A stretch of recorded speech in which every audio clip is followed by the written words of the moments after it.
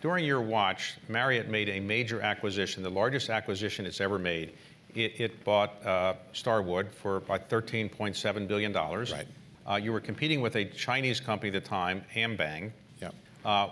Were you worried that you were overpaying? How did that bidding war go, and how did you actually win at the end? Well, it was a great process. It was a company that had been pursuing strategic alternatives. It had been for sale for most of 2015, and initially we thought it was too expensive, but it got cheaper for us over the course of the year. In early 16, Chinese surface and throw in a rival bid before the shareholders vote. That's when Anbang comes in.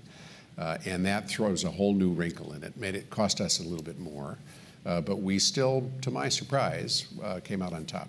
So did you, Bill Marriott, say, look, I don't like to spend $13.7 billion for hotels, we'll just build them? Did he say your job is on the line if this doesn't work out? No.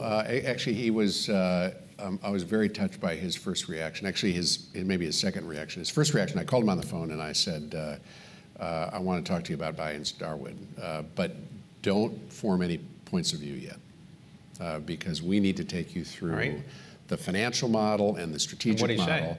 And he held himself back for 3 or 4 days because I was worried that without grounding, he would say, why on earth would you take this risk?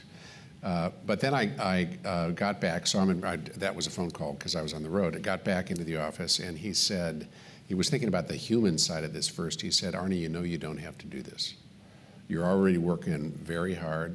The company's going great. There's going to be a lot more work if you buy Starwood. And you shouldn't feel like this is something you have to do.